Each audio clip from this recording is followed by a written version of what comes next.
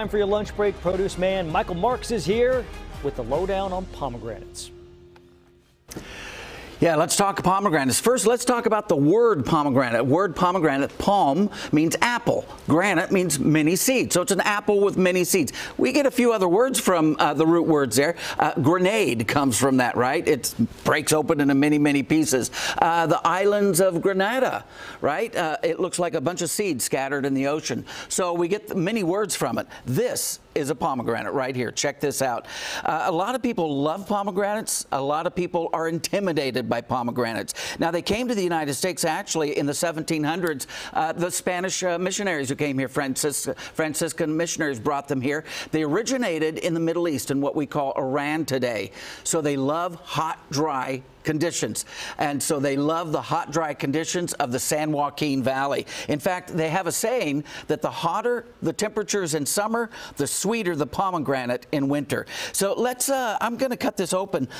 This is the shoulder. Right around here is the shoulder. I'm just going to barely cut into the shoulder. Not going to cut too deep.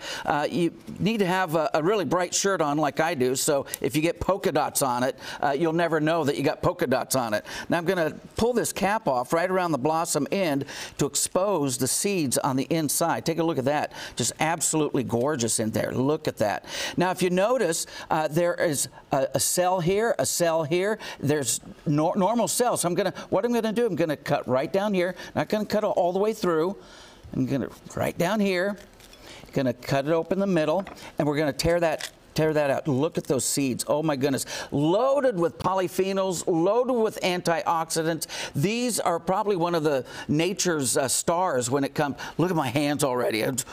Yeah, this is what happens. So how do you get all the seeds out without making a mess all over the kitchen? Okay, here's what I do. I take these little cells and I will put them in some water, a big bucket of water, and then I will separate those seeds. They're actually not seeds. The seeds are in the arils there. These are actually called arils. That's right. And the seeds are inside. And you separate those, the seeds will sink to the bottom, and all that white pithy stuff comes to the top. And now you have your seeds. A lot of people love them. They will freeze them and bring them out all winter long. Hey, back to you guys.